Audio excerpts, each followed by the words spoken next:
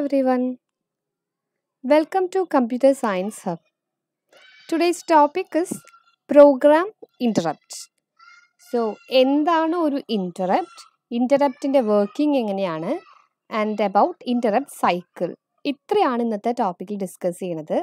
അപ്പം ഈ ടോപ്പിക്ക് കാണുന്നതിന് മുന്നേ ഇതിന് തൊട്ട് മുന്നേ ഞാനൊരു വീഡിയോ ഇട്ടിട്ടുണ്ട് about input output configuration. So ആ വീഡിയോ കണ്ടിട്ട് ഇൻറ്ററപ്റ്റ് കാണുന്നതായിരിക്കും കുറച്ചും കൂടി എളുപ്പമുണ്ടായിരിക്കുന്നത്. കാരണം അതിൻ്റെ കണ്ടിന്യൂവേഷനാണ് ഈ വീഡിയോ. സോ അത് കാണാത്തവർക്ക് വേണ്ടിയിട്ട് ഞാൻ ജസ്റ്റ് ഒന്ന് ലിങ്കിൽ ഇടുന്നുണ്ട്. അതൊന്ന് ചെക്ക് ചെയ്തിട്ട് ഇൻറ്ററപ്റ്റ് കാണണം. നമുക്ക് വീഡിയോയിലോട്ട് പോകുന്നതിന് മുന്നേ നമുക്ക് വീഡിയോ യൂസ്ഫുൾ ആണെങ്കിൽ ലൈക്ക് ചെയ്യാനും ഷെയർ ചെയ്യാനും അതുപോലെ എന്തെങ്കിലും ഡൗട്ട്സോ സജഷൻസോ ഉണ്ടെങ്കിൽ കമൻറ്റ്സ് ആയിട്ട് തന്നെ അറിയിക്കാനും മറക്കരുത്. ആൻഡ് സബ്സ്ക്രൈബ് ചെയ്യാത്തവരുണ്ടെങ്കിൽ ഒന്ന് സബ്സ്ക്രൈബ് ചെയ്യുക. So what is the need for interrupt? അപ്പോൾ ഇതുകൊണ്ടാണ് ഞാൻ ആ പഴയ വീഡിയോ കാണാൻ പറഞ്ഞത്. അപ്പോൾ എബൌട്ട് FGA, FGO ഇതൊക്കെ എന്താണെന്ന് അവിടെ പറയുന്നുണ്ട്. അതായത് നമുക്ക് input output devices external computer ഇപ്പോൾ ഒരു കാര്യം ചെയ്തുകൊണ്ടിരിക്കുകയാണ്, അതിൻ്റെ നോർമൽ വർക്കിംഗ് ചെയ്തുകൊണ്ടിരിക്കുകയാണ്. ആ വർക്കിങ്ങിൻ്റെ ഇടയിൽ വേറെ എന്തെങ്കിലും ഒരു കാര്യം പോകണമെങ്കിൽ അതാണ് ഇൻറ്ററപ്റ്റ്. ഇപ്പം നമ്മളെന്തെങ്കിലും കാര്യം ചെയ്യുന്നതിൻ്റെ ഇടയിൽ നമ്മളടുത്ത് ഇപ്പോൾ ആരെങ്കിലും എക്സ്ട്രാ ഒരു വർക്ക് പറയാണ്, അപ്പം നമ്മൾ ചെയ്യുന്നതിന് അത് ഇൻറ്ററപ്റ്റ് ചെയ്യുകയാണല്ലോ. അപ്പോൾ അർജൻറ്റ് ആണെങ്കിൽ നമ്മൾ എന്ത് ചെയ്യും, ഇത് നിർത്തി വെച്ചിട്ട് അത് ചെയ്തു കൊടുക്കും. ആഫ്റ്റർ നമ്മൾ തിരിച്ചിങ്ങോട്ട് തന്നെ വരും. അതേ പ്രോസസ്സ് തന്നെയാണ് ഇവിടുത്തെ കമ്പ്യൂട്ടറിൻ്റെ ഇൻറ്ററപ്റ്റിൻ്റെയും. ഇപ്പോൾ കമ്പ്യൂട്ടർ ഒരു വർക്ക് ചെയ്തുകൊണ്ടിരിക്കുകയാവും, അതിനിടയിൽ കമ്പ്യൂട്ടറിന് പുറത്തുനിന്ന് വേറെ റിക്വസ്റ്റ് വരും. ആ വരുന്ന റിക്വസ്റ്റ് അർജൻറ്റ് ആണെങ്കിൽ ഇപ്പം ചെയ്യുന്ന വർക്ക് അവിടെ നിർത്തി വെച്ച് ആ റിക്വസ്റ്റിനെ എല്ലാം കംപ്ലീറ്റ് ആക്കിയതിന് ശേഷം തിരിച്ച് വീണ്ടും നമ്മൾ ചെയ്തുകൊണ്ടിരിക്കുന്ന കാര്യം അങ്ങ് കംപ്ലീറ്റ് ചെയ്യും. അതാണ് ഇൻറ്ററപ്റ്റ്. അപ്പോൾ ഈ രണ്ട് തരം ട്രാൻസ്ഫർ ഉണ്ട്. അതായത് ബേസിക് കേസ് എന്ന് പറയുന്നത് ഇതാണ്, പ്രോഗ്രാം കൺട്രോൾ ട്രാൻസ്ഫർ എന്ന് പറയും. അപ്പോൾ നമ്മളുടെ ബേസിക് കമ്പ്യൂട്ടറിൻ്റെ കേസിൽ നമ്മളെ ഇൻറ്ററപ്റ്റ് ചെയ്യാൻ പറ്റുന്ന രണ്ടാൾക്കാരാണ്. അതായത് ബേസിക് കേസാണ് പറയുന്നത്, ഇൻപുട്ട് ഡിവൈസസോ ഔട്ട്പുട്ട് ഡിവൈസസോ. ഈ രണ്ടാൾക്കാരാണ് നമ്മളെ ഇൻറ്ററപ്റ്റ് ചെയ്യാൻ പോകുന്നത്. കമ്പ്യൂട്ടർ ഇപ്പോൾ ഒരു വർക്ക് ചെയ്യാണ്, നമ്മൾ കീബോർഡിൽ കൂടെ ഒരു ഡാറ്റ അങ്ങോട്ട് കൊടുക്കുക. അപ്പോൾ അത് അർജൻറ്റ് ആണല്ലോ, ആ ഡാറ്റ നമ്മൾ ആക്സെപ്റ്റ് ചെയ്യണം. അപ്പോൾ അതൊരു ഇൻറ്ററപ്റ്റ് ആണ്. അതുപോലെ എന്തെങ്കിലും ഔട്ട്പുട്ട് ഡിവൈസസിന് അത്യാവശ്യമായിട്ട് ഡാറ്റ വേണമെങ്കിലും ഇപ്പം ചെയ്തുകൊണ്ടിരിക്കുന്ന ഡാറ്റയൊക്കെ നിർത്തിയിട്ട് അവർക്ക് ഔട്ട്പുട്ട് കൊടുക്കണം, അതും ഒരു ഇൻറ്ററപ്റ്റ് ആണ്. ഈ രണ്ട് ഇൻറ്ററപ്റ്റിനെ പറ്റിയാണ് നമ്മളിപ്പോൾ പറയാൻ പോണത് കേട്ടോ, ബേസിക്കായിട്ട്. അങ്ങനെയാണെങ്കിൽ ഈ ഇൻറ്ററപ്റ്റ്, അതായത് ഒരു ഇൻപുട്ട് ഡിവൈസിന് ഒരു ഡാറ്റ കൊടുക്കണമെങ്കിൽ നമ്മൾ അറിയിക്കുന്ന ആളാണ് FGI എന്ന് പറഞ്ഞൊരു ഫ്ലാഗ് ഇൻപുട്ട് ഉണ്ട്. അതായത് ഇത് ഞാൻ അതുകൊണ്ടാണ് കഴിഞ്ഞ വീഡിയോയിൽ ഇത് പറയുന്നുണ്ട്, ഇൻപുട്ട് ഔട്ട്പുട്ട് കോൺഫിഗറേഷനിൽ. അതായത് കീബോർഡിൽ നിന്ന് ഒരു ഡാറ്റ വരുന്നെങ്കിൽ ആ ഡാറ്റ സ്റ്റോർ ചെയ്യുക INPR, ഇൻപുട്ട് രജിസ്റ്റർ എന്നുള്ള. കീബോർഡിൽ നമ്മളൊരു A പ്രസ് ചെയ്തു, അങ്ങനെയാണെങ്കിൽ അത് സ്റ്റോർ ചെയ്ത് വെക്കുന്നത് INPR എന്ന് പറഞ്ഞ രജിസ്റ്ററിലാണ്. ദെൻ അത് സ്റ്റോർ ചെയ്യണമെങ്കിൽ INPRൻ്റെ മുന്നിൽ ഒരു ഗാർഡ് നിൽക്കുന്നുണ്ട്, അയാളുടെ പേരാണ് FGI, ഫ്ലാഗ് ഇൻപുട്ട്. ഫ്ലാഗ് ഇൻപുട്ടിനോടാണ് ചോദിക്കുക INPR ഫ്രീ ആണോ. INPR ഫ്രീ ആണെന്ന് ഫ്ലാഗ് ഇൻപുട്ട് പറഞ്ഞാൽ നമുക്ക് ആ ഡാറ്റ അങ്ങോട്ട് സ്റ്റോർ ചെയ്യാം. ഇങ്ങനെയാണ് പറയുന്നത്, ഫ്ലാഗ് ഇൻപുട്ടിൻ്റെ അകത്ത് 0 ആണ് വാല്യൂ എന്ന് വെച്ചാൽ which means INPR is free. So നമുക്ക് നമ്മളുടെ കീബോർഡിൽ നിന്നുള്ള ഡാറ്റേനെ നേരെ INPRൽ അങ്ങോട്ട് സ്റ്റോർ ചെയ്യാം. INPRൽ സ്റ്റോർ ചെയ്ത് കഴിഞ്ഞാൽ എന്താർത്ഥം, INPR ഇനി ഫ്രീ അല്ല. സോ ഫ്ലാഗ് ഇൻപുട്ട് നമുക്ക് എഗെയിൻ നമ്മൾ 1 ആക്കി അങ്ങ് സെറ്റ് ചെയ്യും. അപ്പോൾ അടുത്ത ഡാറ്റ വരുമ്പോൾ മനസ്സിലാവും അതായത് INPRൽ ഫ്രീ അല്ല, അവിടെ ഡാറ്റ ഉണ്ട്. അപ്പോൾ അതിനെ നമുക്ക് പ്രോസസ്സറിലേക്ക്, കമ്പ്യൂട്ടറിലേക്ക് ട്രാൻസ്ഫർ ചെയ്യണം. അപ്പോൾ ഈ അതുപോലെ അതിൻ്റെ ഓപ്പോസിറ്റ് പ്രോസസ്സാണ് FGO.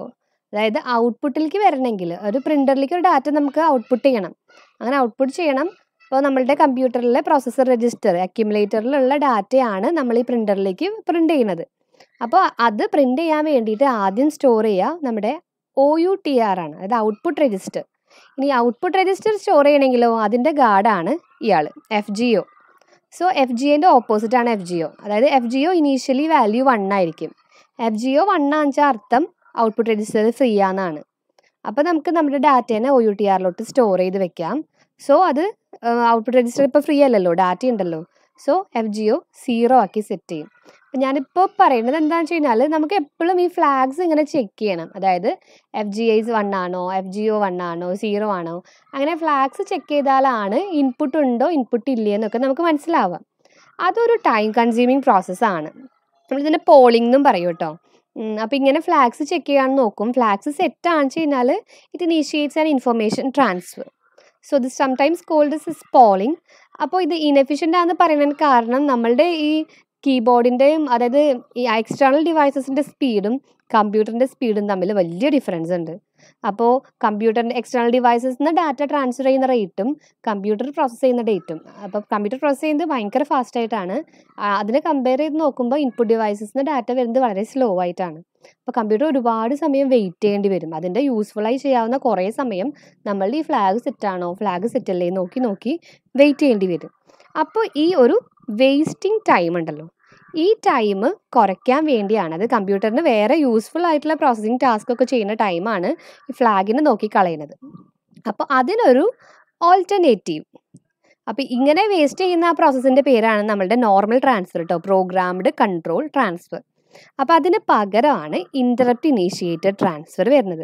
അതായത് കമ്പ്യൂട്ടറിൻ്റെ കാര്യങ്ങളൊക്കെ ഇങ്ങനെ ചെയ്തുകൊണ്ടിരിക്കും, CPU അതിൻ്റെ പ്രോസസ്സ് ചെയ്തുകൊണ്ടിരിക്കും.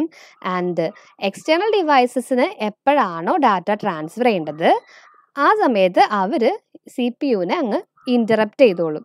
സോ വിച്ച് മീൻസ് ഫ്ലാഗ് സെറ്റായി കഴിഞ്ഞാൽ അവർ തന്നെ അറിയിക്കും, ഫ്ലാഗ് സെറ്റായി എന്ന് അറിയിക്കും.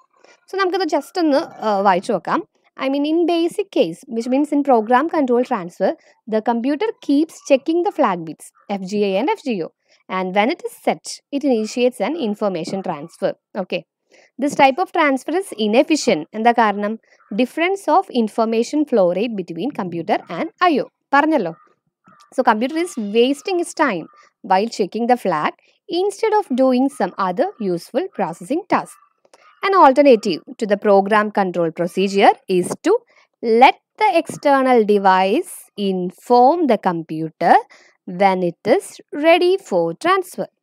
നമ്മൾ ഫ്ലാഗ് ചെക്ക് ചെയ്യേണ്ട, എക്സ്റ്റേണൽ ഡിവൈസസ് പറയും അവരെപ്പോഴാണ് റെഡി. അവർ റെഡിയാന്ന് പറഞ്ഞാൽ അപ്പോൾ നമുക്ക് നമ്മളുടെ പ്രോസസ്സൊക്കെ നിർത്തി വെച്ച് ഇവർക്ക് സർവീസ് ചെയ്യാം. This type of transfer uses the interrupt facility. So നമുക്ക് നോക്കാം കേട്ടോ. While the computer is running A programme, it does not check the flags. Okay, computer അതിൻ്റെ പ്രോഗ്രാം ചെയ്തുകൊണ്ടിരിക്കുമ്പോൾ ഫ്ലാഗ് ഓൺ ആണ്, FGA ഓൺ ആണോ FGA ഓൺ ആണോ എന്നൊന്നും നോക്കില്ല. Instead when A flag is set, computer is immediately interrupted from proceeding with the current programme.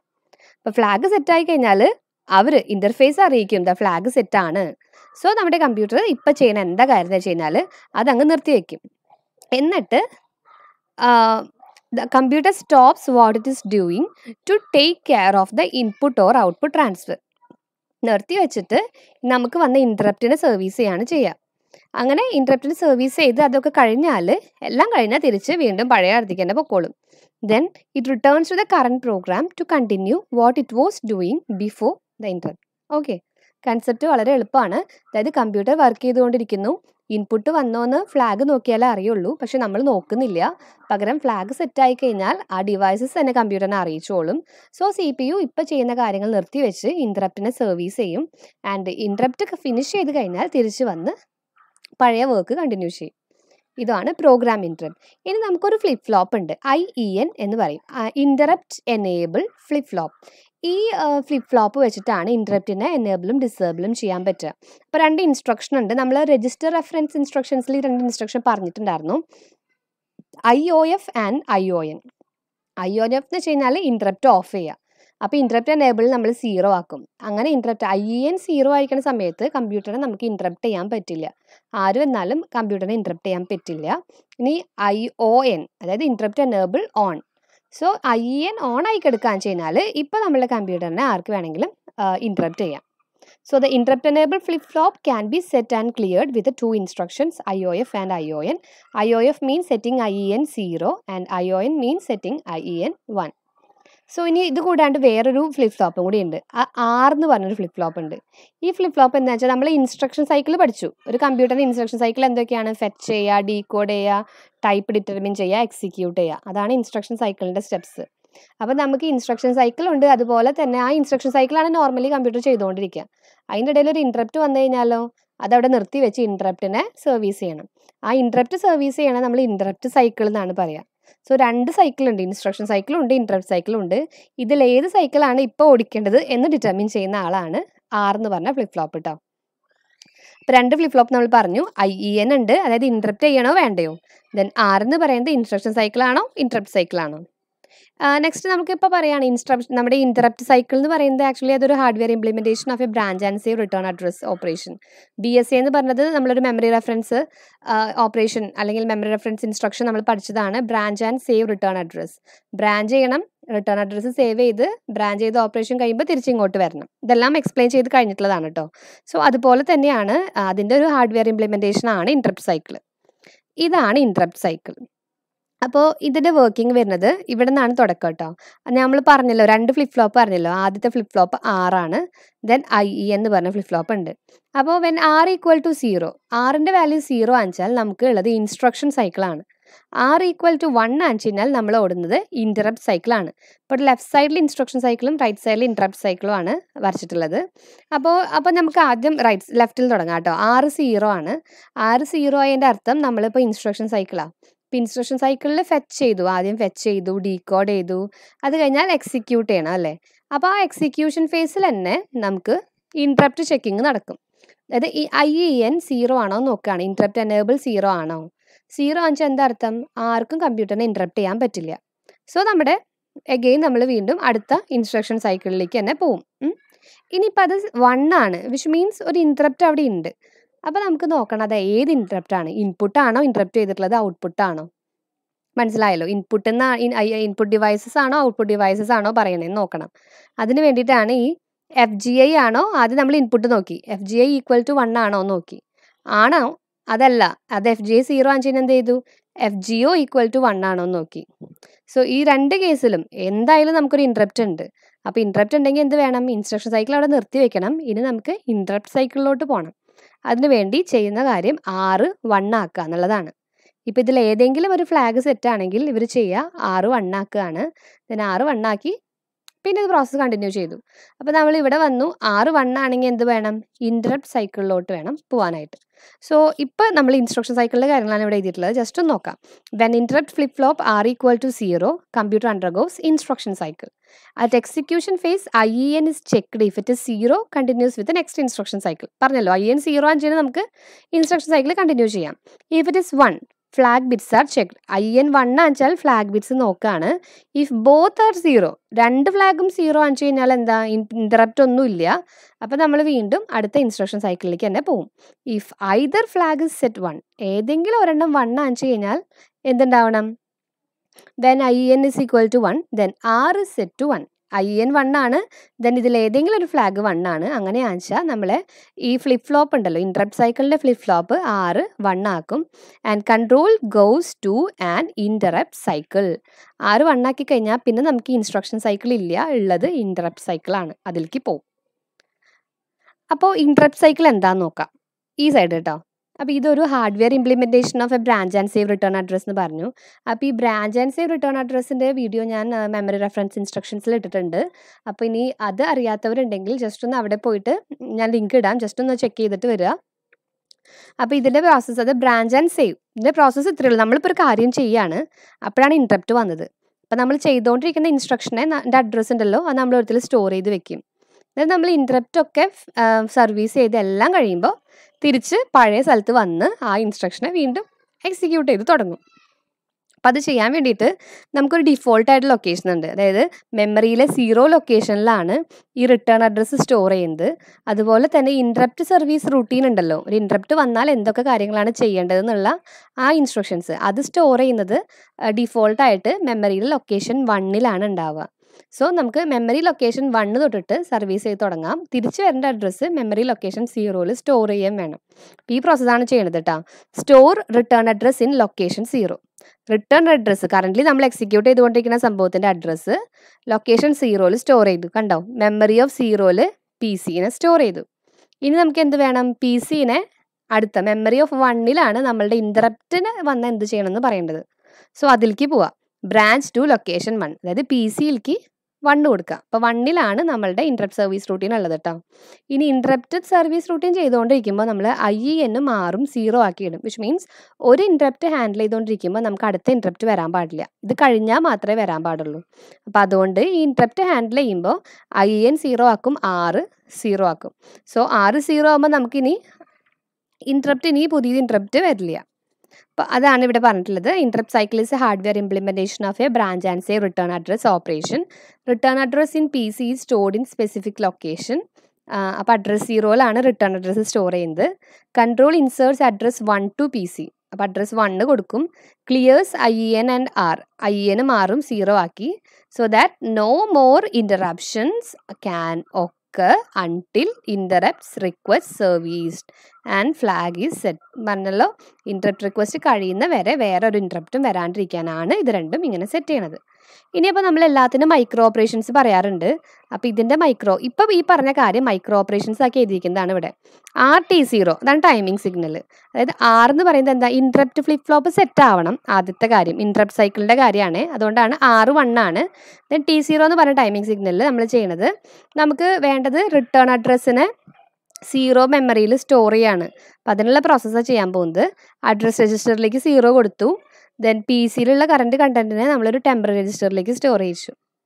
ഇനി അടുത്ത timing സിഗ്നലിൽ T1 ചെയ്യണത് എന്താ, മെമ്മറി ഓഫ് ARലേക്ക് TRനെ കൊടുത്തു. വിച്ച് മീൻസ് ഇപ്പോൾ പി സിയിലുള്ള കണ്ടന്റ് ഇപ്പോൾ ഒരു 3 ആണെന്ന് വിചാരിക്കുക. അതായത് നമുക്ക് ഇൻറ്ററപ്റ്റ് സർവീസ് ചെയ്യേണ്ട കണ്ടന്റ്, ഇൻറ്ററപ്റ്റ് കഴിഞ്ഞിട്ട് തിരിച്ചു വരേണ്ട കണ്ടന്റ് 3 ആണ്. ആ 3നെ മെമ്മറി ഓഫ് 0യിൽ കൊണ്ടുവയ്ക്കുക, അത്രേ ഉള്ളൂ. അപ്പോൾ ഈ മെമ്മറി ഓഫ് 0 എന്ന് പറയുന്നതിന് പകരം അഡ്രസ് രജിസ്റ്റർ ആണല്ലോ മെമ്മറീനെ ആക്സസ് ചെയ്യാൻ യൂസ് ചെയ്യുന്നത്.